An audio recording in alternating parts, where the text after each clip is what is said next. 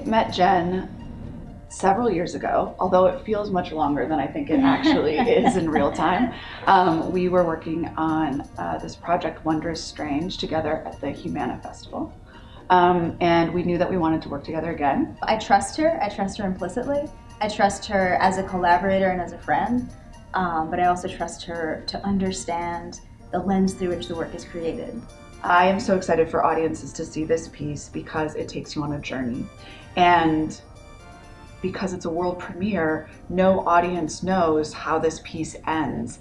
So audiences will have to experience it as it happens without knowing where we'll be spit out. And that is very thrilling, especially when you're in the hands of Jen Silverman. I stumbled on The Witch of Edmonton. I mean, it's so subversive in a way that we're being told, the voice of the play tells us that it's going to be about this evil witch and this poor town of people who are, like, suffering is inflicted on them, but they're the good, righteous people and they'll rise up. I mean, it's the language around the play is very sort of cut and dry.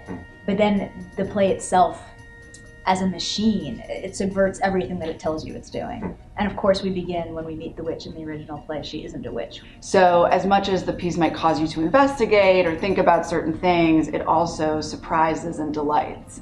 And that is an experience that I want to have in the midst of the world right now, in addition to wanting to think about some of the other complexities of the piece.